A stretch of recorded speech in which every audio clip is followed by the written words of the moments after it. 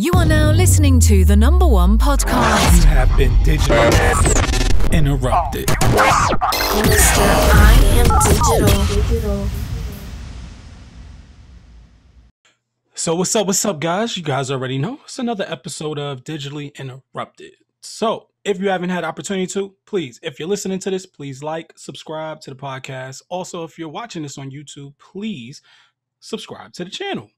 So as you guys know, every Thursday we're here for a new subject, new person possibly. And so today we have a special guest here.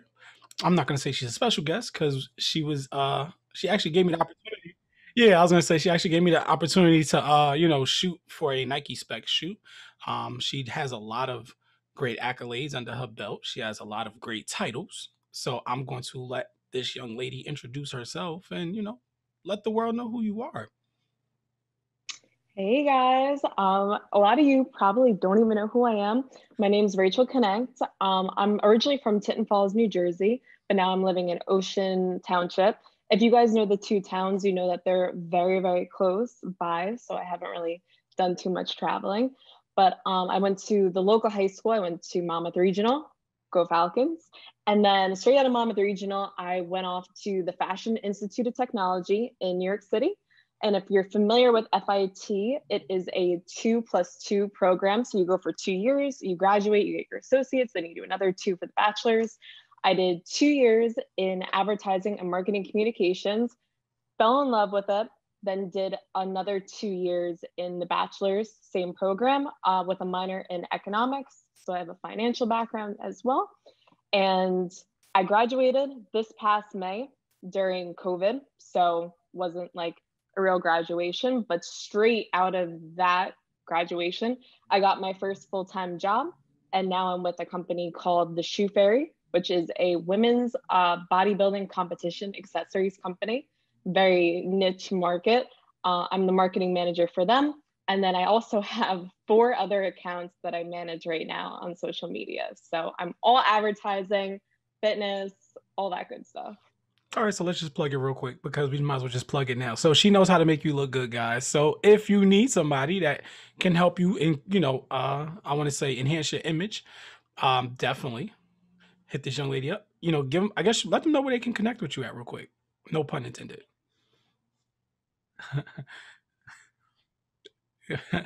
Instagram, my full name is Rachel, RACHEL _ Knecht, KNECHT. It looks like Knecht, it is Connect, so connect with me. And I also have a website, it's called thatfitchick.net. It's a play on words with the Fashion Institute of Technology and obviously being a fitness chick, which is a whole nother story I could definitely get into, but I'll let Eric. Yeah, we'll get into that. Yeah, we're gonna get there. We're gonna get there. So what I've heard was, I'm from New York, so I'm definitely familiar with FIT. I'm familiar with what they do out there. I'm familiar with a couple of students who went there. So I know it's definitely it's like a very intense program that you guys go over there. So you probably went through loopholes. You probably went through some ropes. You probably had to jump through some hoops, but you made it out. But unfortunately, you made it out in a pandemic. And I know you probably want, and I feel bad because everybody has gone through it. So what was that, before the FIT, we heard, your name is Rachel, but where does Rachel come from? Where does that start? Where does Rachel start at? So, tell us about your childhood. Tell us how your childhood, tell us how it was in your childhood. Start there. I had a really interesting childhood. So I'm an only child. I was always really, really close with both of my parents. What's unique about what our family business is my dad is a chiropractor, and he was a chiropractor in a local gym. So I grew up around all of these bodybuilders, fitness chicks all the time. But the crazy part about me was I had nothing to do with any of that. I was actually a really overweight child. And I was kind of like my parents' fat kid, which is the craziest thing ever. Right. Crazy. I wasn't into it at all. At my heaviest, I was about 50 pounds heavier than when I got to my lowest, which was from bodybuilding, competing, whatever. But I had no interest in any of it. I actually sang. I would sing, like kind of pop into like local bands. I did a kids music program called Rocket Live at the Count Basie Theater in Red Bank. I'm Mhm. sure you're familiar with that, like in the area as Right. well. Yeah. But yeah, so I think my love of marketing kind of came from that, because I was marketing myself to like the local, like big music venues. If you're familiar with the Jersey Shore, like Right. Stone Pony, Wonder Mhm. Bar. So I was doing those. I did the Count Basie. So I loved marketing. I loved networking, like in the gym. One of my first jobs would be to like stand in the gym and hand out my dad's like business cards to people. I Right. just was always like that. Like I loved people. I loved talking. I loved making money. So I loved, like, if it helped my dad out and if he paid me like $20 to go do it, I would just do it. Right. But fitness was never like my thing. I liked fashion, and I was a bigger girl. So the Fashion Institute, I mean, it's like every little girl's dream to go Mhm. there. And they have a great marketing program, like you said. So that's kind of how that came about. That's dope. So with the weight, like, how was it? Like, how was you carrying it? Like, was you carrying it confidently, or, was there some insecurities there that you felt at that time? Like, talk about the mental, because I know for myself, I was a heavy child myself. And I knew that once I finally lost the weight, my confidence grew, but I didn't know how to handle it because I never had it. Where some people can carry their weight confidently. We know a lot of women who are plus size, women who consider themselves overweight, but they carry it so effortlessly. You would never know that they might be insecure, or maybe it's just the front. We never know. Did you front about how you felt about your weight, or did you always know you was going to do something about it? I feel like it's the type of thing that comes from like outside sources. Like even like as kids, like we're so happy, we're so naive, and then it's like somebody brings up like an insecurity of ours, and then all of a sudden it becomes like this issue. Like as you get older, I think it was the type of thing, like hearing it. My parents might say like, you might want to skip dessert tonight, or Hmm. like they might have said like, oh, so and so from the gym, mentioned maybe you should start working out there, like stuff like that. And I think it kind of grew over time. I also, since I was singing, I was getting like content back from like stage shots, stuff like that. And Right. I would look at them sometimes and be like, oh my God, like I have to do something. Yeah. You can't yell at the camera definitely adds like 10 pounds onto you, believe it or not. Right. I used to think it was like a myth, and I was like, oh, when I finally put on some weight, I was like, oh, because I went from this like real heavy kid to this like real skinny kid. Like I just went from like I guess I was like 100 pounds when I was about like 12, and next thing you know, like I get like 13, and I'm like 134, but I'm like cut, and now I got taller, and so at that point, my confidence was just more like arrogance, because I didn't know what this was. People pay me attention now. People talk to me effortlessly. Like I can talk to people, and I'm just like, I crack jokes all the time. But then it's like, when I finally put the weight back on, I was like, oh shit, like this ain't not. I know what it feels like to be that kid again. You know what I mean? So I mean, shit. Now I don't care. Like, I went on my little vegan diet, and I'm doing my little thing. You know what I'm saying? I'm dropped like 30 pounds. Yeah, I'm chilling. Like, I'm chilling now. I'm Gucci now. So, I'm not no bodybuilder by no means. You know what I mean? That's a different monster. But so as you grew up, you say you were close with both your parents. You know, would you be able to like decipher and describe your relationship with them each, like how it was with them separately? Like how was that relationship with both of them? Well, it's interesting. So I am really close to both of them. Again, only child. So it's like Right. you're basically friends with the two of them. Hmm. My dad is like a big fitness guy. Obviously, like being a chiropractor in the gym. If you guys know what chiropractic is, it's like, homeopathic type medicines. He was always Hmm. into like vitamins and herbs and stuff like Right. that. So I definitely got that fitnessy background from him. He taught me like, I mean, when I was a kid, like he would kind of like show me around the gym, like things like that. He got me into that. He took me to my first bodybuilding show when I Okay. was probably like 14, 15, which was cool. So we did like, girl dad things like sports, like golf. Like he would take me on hikes, like long walks, stuff like that. my mom's very girly, but my mom also really loves music. So Okay. that like concert performing side, I kind of got that from her. So Gotcha. concerts, nails, like different Right, right. locations. That's what's so like. Is it safe to say, I don't know if this is like a rumor, like when dads have like their only girl, like is it like they try to always make them the son that they always wish they had? Or did he like, let you just be that girly girl that you wanted to be? I think it's like a mix of both. But fun fact, I actually was supposed to be a boy, and my name was going to be Daniel, but then it was last minute Rachel. Dang, that's what you call a surprise surprise. So so so and so the relationship you have with both of them, you know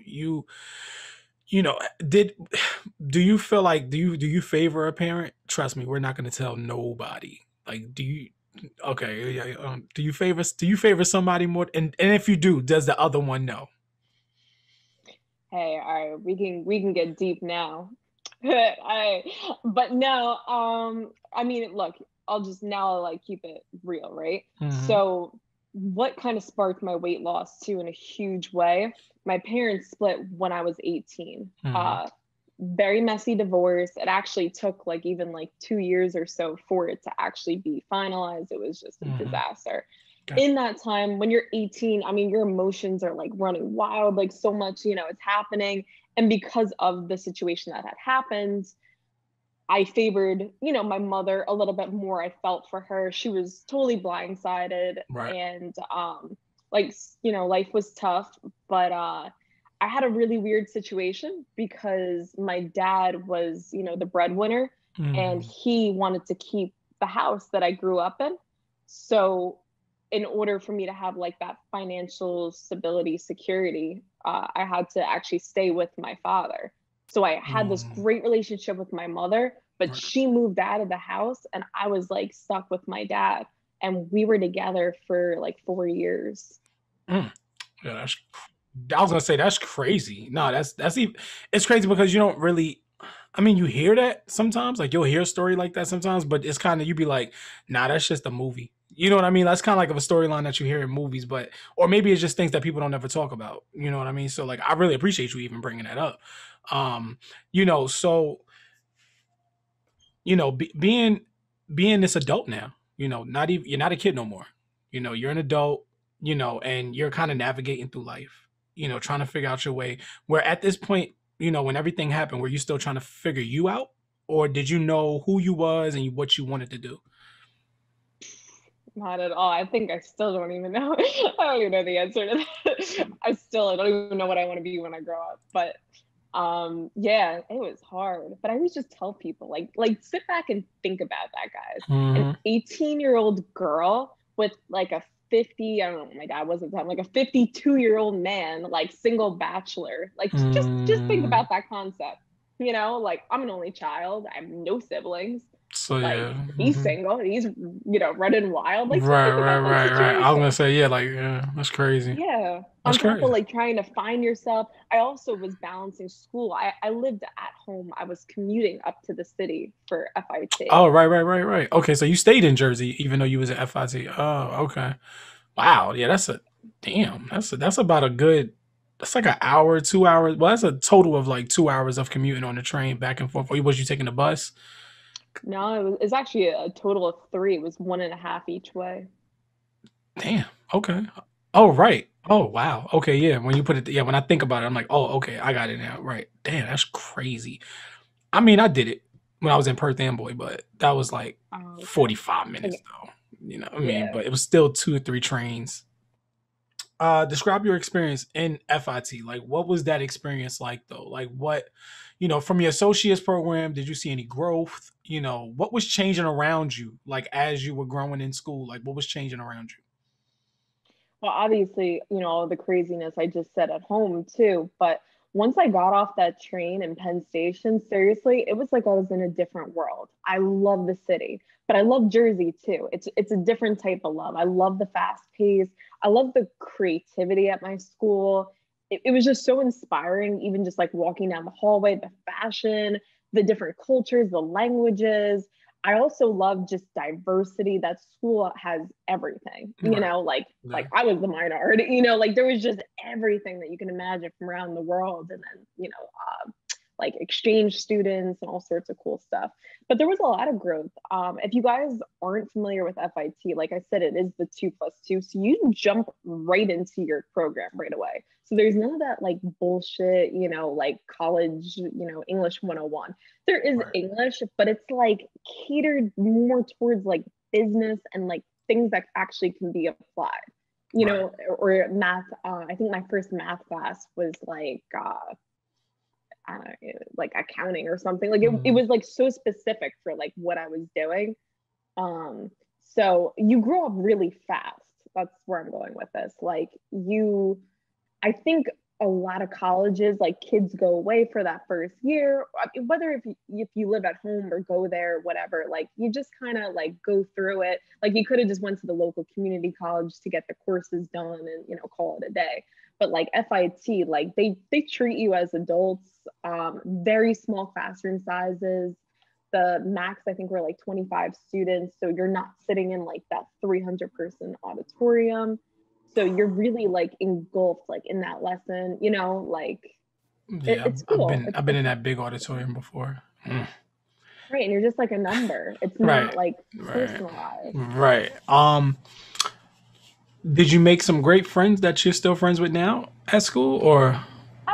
It sucks. It's like, so COVID happened the last semester. So it's like,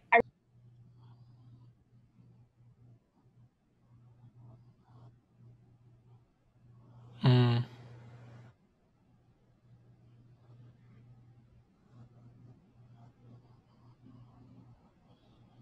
that's crazy. Yeah.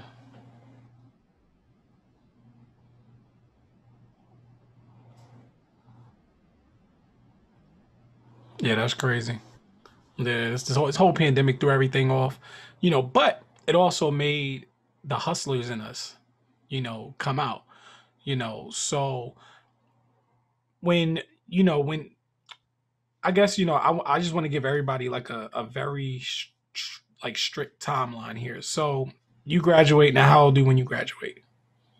college. Yeah, like how old are you now? Well, I graduated at, you know, technically at 21. I turned 22 this past summer. So I'm 22 years old. All right. So, 22-year-old woman now from this 18-year-old new adult.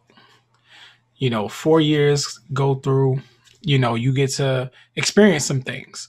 You know, give me, I guess, like three of your best or the three most memorable memories that you can have in the last 4 years of your growth that you just loved. That's a good question. I would say first was probably starting my blog. I did that June of 2018. So I was like 19, turning 20 years old. I did it at the end of my associates. So what I wanted to do with my weight loss journey and like my love of marketing was to create a website. It was like on my, you know, New Year's goals or whatever for that year, to document my journey, also get into like web development, web design, and track like the analytics of like who was coming to the site and all that good stuff. So that was a really, really cool opportunity for me. With that, actually another really cool opportunity that I was given, one of my first like little breaks for like side hustle jobs. I worked with a local company, Jersey Shore Supplements, and I created their $10,000. It's like a challenge, like a weight loss challenge. I developed their website, and then they called me again to do it the second time around for a second challenge, which was really cool. So that was another really big thing. And I would say probably my first time competing in bodybuilding. I had hit a certain weight about, I think it was like same time, like a year later, like June of like 2019, like right after Memorial Day, possibly. I was sitting at like 40 pounds less or so than my heaviest weight when I first started, you know, going to the gym and everything, changing up my diet. And I was like, you know what? Like, I want to do it. I want to do a bodybuilding show. So I lost 10 pounds in 10 weeks. I coached myself and I took home third place, which was really cool. Nice. A pound a week? It's very extreme. All And right, I all right. coached myself, so I had like no idea really what I was doing. I just did everything I did right, up until that You was just point. out here Like, reckless. You was just recklessly losing weight. Like you was just like, I gotta get this weight down no matter what. You know what I mean? Like, I mean, that's crazy. I mean, but all right, so that kind of leads me into like where I was going. So, with your three greatest memories, I know the most probably the most memorable one for you is like, you finally drop this weight and you actually do something that you probably never thought you would do because of where you come from. You don't think about fitness, but you're about to do a bodybuilding show. You know what I mean? So what was that, what drove you to like complete that? What was that? All right, I'm gonna do it and now I'm gonna complete it. Like in between all of that, what was that like? What was that experience like? actually really interesting, but like come to think of it, I was I was with someone through most of my high school and all through college, right? And they would always, question me kind of like on the weight loss and stuff because you kind of get to a point where it's like, I'm sure probably even have people ask you too. It's like they want to know, do you want to lose more weight? Are you happy where you are? Are you trying to gain some back? You got a little skinny there, like it just gets kind of weird. So he would say to me things like what's like the final stamp? I'm like losing weight because he was with me the whole time, the whole Mm, journey. So he's like, when do you get to a point where you're like gonna stop? And my logic was, well, let me do this one final thing as like that stamp. Like, mm, oh my God, I took myself from there to here all by myself and I did it. It was a full like 50 pounds, from the right. heaviest to the lowest. So I think that kind of did it. It was going to be like that final stamp, but you become addicted. So it never really becomes like that end goal because now you want to do new things with So you're it. always constantly trying to transform your body in different ways and seeing like what different muscles you can bring out to the forefront a little bit more than the other. It's like, so you'd be like, oh, my shoulders are cut. Now let me see if I can get these arms up just a little bit more or get a little bit more pump, do you now, with you saying that you was in a relationship. So how does one be in a relationship with somebody that's, also, for somebody now, did you get with this person when you was at your peak, at your highest weight? No, now we're going to go into the dating stories. That's where we're taking this. Yeah, so no, I was with this person starting in high school, like, Okay. seriously no background of fitness. And Mhm. we ended up splitting up right after I finished my bodybuilding show. There were other things in the relationship, but guys, I will tell you, if you have other aspects in your life not going great, like don't expect bodybuilding to help. I mean, at the end of the day, and I work in it, it's a very selfish sport. So you're giving your all to your meal plan and your training, and you can't go out for date night because you're too focused on eating only this and going to sleep at 8 o'clock, or whatever. It's like it soiled the relationship. And for better or for worse, that's just the way it was. And we broke up at that time. But I was on this, bodybuilding high and whatever else. I ended up in my next relationship going into one with a true bodybuilder. Mm. Well, for one, we're gonna tell people she just dropped some jewels. So stick to a meal plan, go to sleep at 8. Take that one. Got it. Noted. Now, so back to that. So so now, you're dating this bodybuilder. Now, is this an inspiring situation or is this a situation that's draining you? It was like a little bit of both.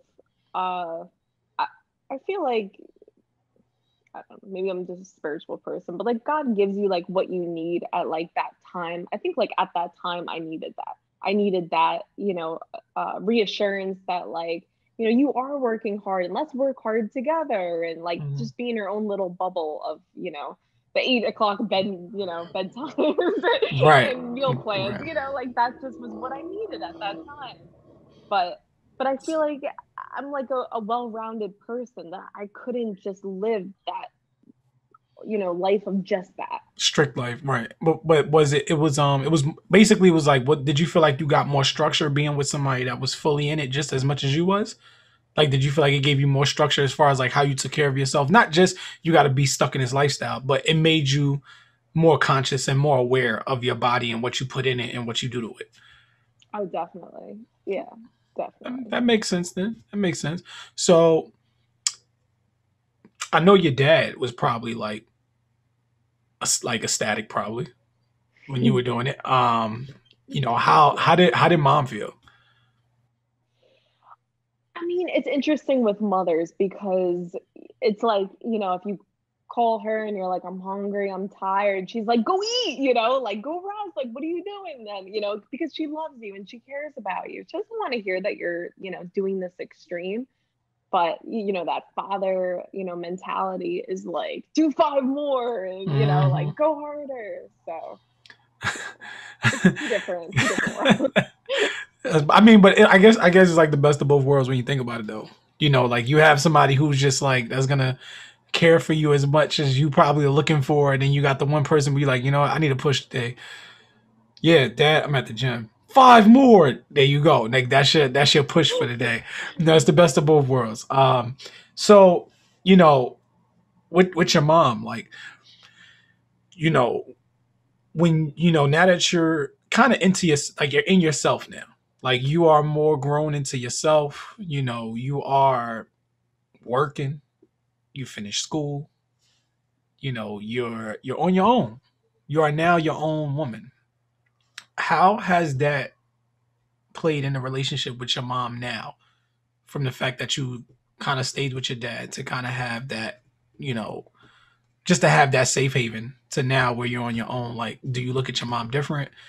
Do you, describe that relationship with you guys now? It's interesting because I think she knew too. Like me and my dad, it was getting hard sometimes. There were a lot of like conflicts of interest, living together and whatever. And when I got this job and my side job seemed to level out really good, my dad had brought up to me, I think it's time that, you look for a place.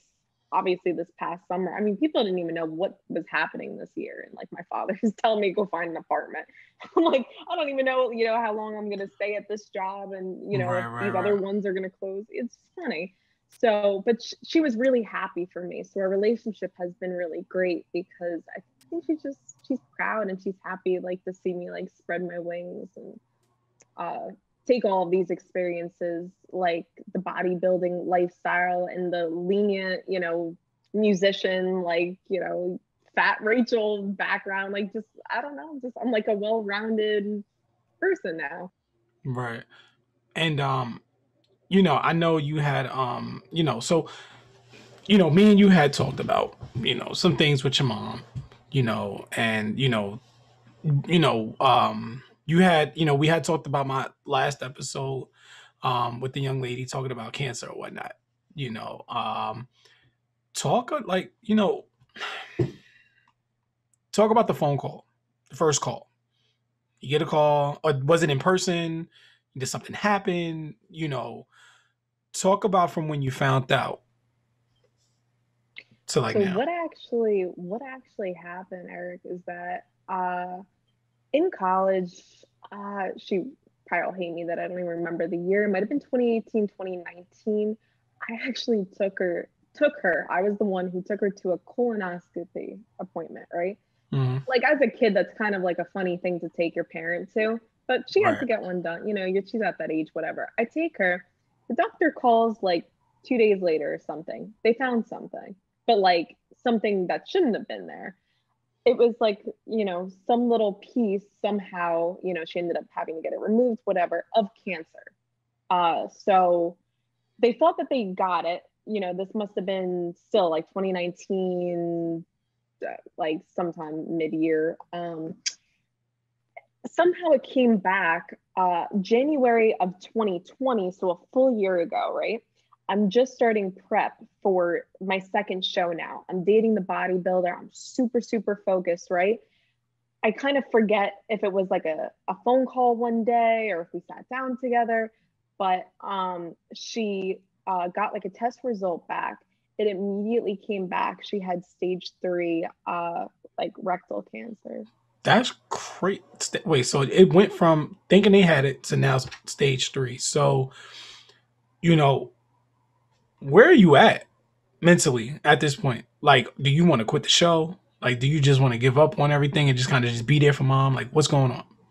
It was crazy. So COVID, well, actually, COVID didn't start exactly until March, but what was first happening was, now me and my mom still didn't live together. So at the end of the day, she kind of lives with like a boyfriend, or the boyfriend at least comes and takes care of her, you know.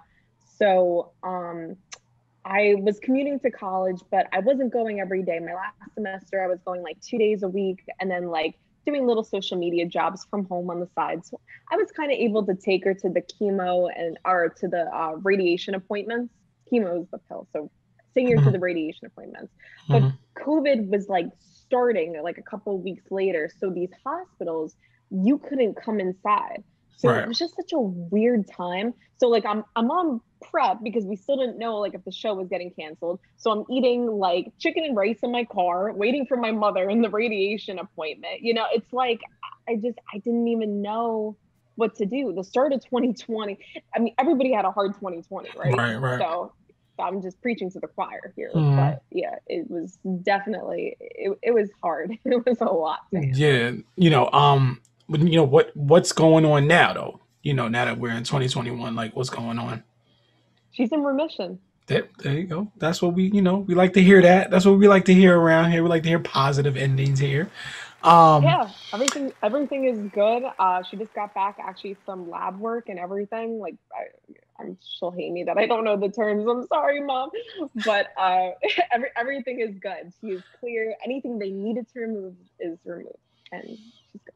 So what have you learned now as this, being a daughter to mom? Like, what have you learned?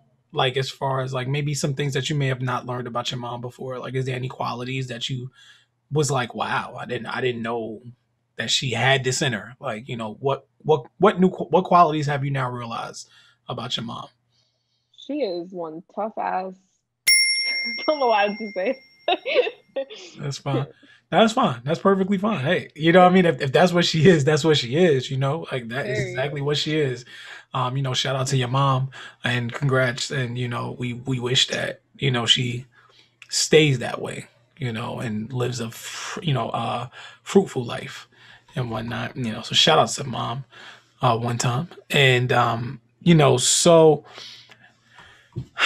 now now you can kind of clear your spirit now. Your mom is good, from what you got this great job now, at the Shoe Fairy.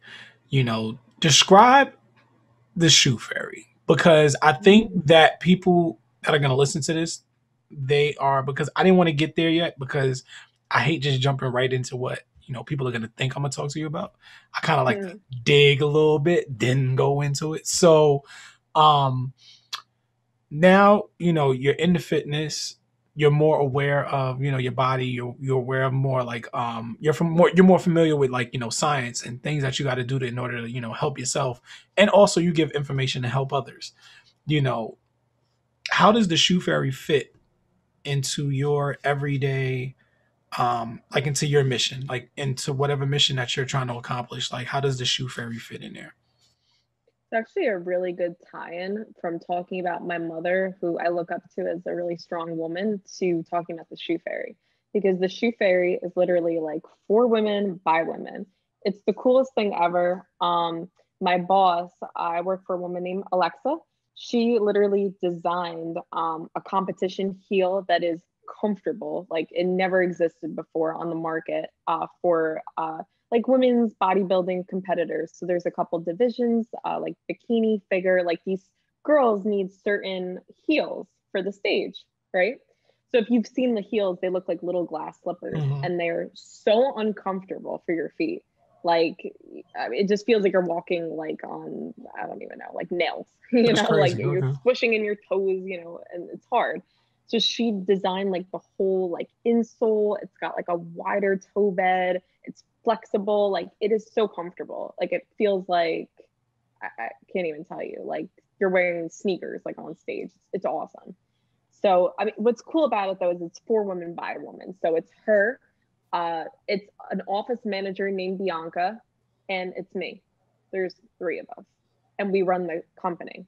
I do the marketing. Bianca does like the orders, the fulfillment, like customer service emails and stuff like that. My boss loves to create and design. We do the content, photos. She sets up shoots. Or just really, really cool stuff. Well. So, excuse me. But so with the shoe fairy, how has that experience been for you? Because it's a company that is no COVID, I promise. Socially distancing Yo. myself back. Wait, I'm gonna put the camera over here. So keep right, off. keep off, right. You know. But so let me ask that again. So with the shoe fairy, how does that feel to be a part of a company that is ran by women? Normally we don't, we hear a lot of businesses being ran by women, but in the fitness industry, it's there probably, but we probably never hear about it. But it seems like you guys have kind of like made your mark, and kind of like made your stamp, and people know who you are. So describe that feeling of being a woman in a business that's ran by women. Like, what does that feel like? It's really cool. It's really powerful. But we also, we cater to women too. Like and I hate saying it like that. Like I feel like we stay in our lane a little bit too. Like we're not reaching out to the, when you think of bodybuilders, like the Arnold Schwarzeneggers and whatever, unless they're buying for their girlfriends or something like that, or they want to just look at the girls in bikinis. But we stay in our lane, but we also like know how to speak to our audience, which I think is so key in marketing. Like for women, by women, and we're, teaching you how to be more confident and comfortable and sexy on stage. Well, I mean, plug it in, like, let them know where, if anybody's listening to this, let them know where they can, reach out to you guys for an order. Yeah, it's the website is shoefairyofficial.com, and our website is at @theshoefairy_. The shoe fairy was already taken, so we have to put the underscore. I got you. We know how that goes. Make sure you put that underscore before the shoe fairy. So I guess it's more or less now. What do you do? Like, what are you looking to do in the future? Like, you're young. Like, you're pretty much just starting your adulthood. You just came out of your teenage, I would say, even though people would say when you turn 20, that's it. And I'm like, nah, when you turn like 22, it's mandatory now. Like, you're definitely an adult. Like, what I mean? So like, what are you looking to do? Like, what is the future for Rachel? Like, what is this future? My end goal, and I do love the Shoe Fairy, we're a small startup, and I think that there's so much growth. So I do plan to stay for as long as I possibly could. But because I love doing my side jobs too, I love all things social media, content creation. I would love someday to have my own like creative like media agency, just all marketing, running like different accounts. Um, Somewhere down the line, like anything's possible. So I'm not going to say like if, I'm sure it'll be a definite, but I would love to go back to FIT and become a professor for advertising and marketing. Well, there you go. There you go. You gotta aim big. I see. Okay. All right. But that's cool though. You want to go back and actually, give back to some place that actually helped you grow. That's dope. That's dope because a lot of people don't think to go back to their school. They want to just go somewhere else. So I always like to leave and end all my podcasts. If you listen, I always end on a positive note. So there's a young lady sitting in front of you. She's asking you, you've been through this, you've gone through that, you saw this, you saw that. I'm stuck. I don't know what I want to do in life. You know what I mean? Like, what is a piece of advice that you would give her to give her the clarity that she may need to grow and move forward?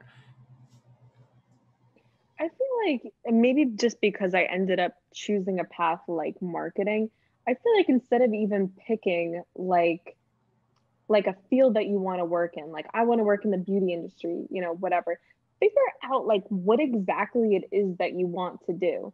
Do you want to like connect, but like on a broad level? Do you want to connect with people? Do you, if you love beauty, do you want to make people feel beautiful where you're, you know, physically putting the makeup on them, or do you want to market to them? Like, you just kind of have to figure out like what exactly you like to do, so that when you clock in at a job or whatever it is that you do, you're happy with your day to day, rather than what you're actually selling or like working for.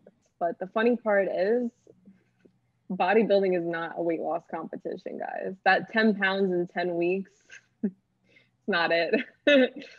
Something I've learned. All right.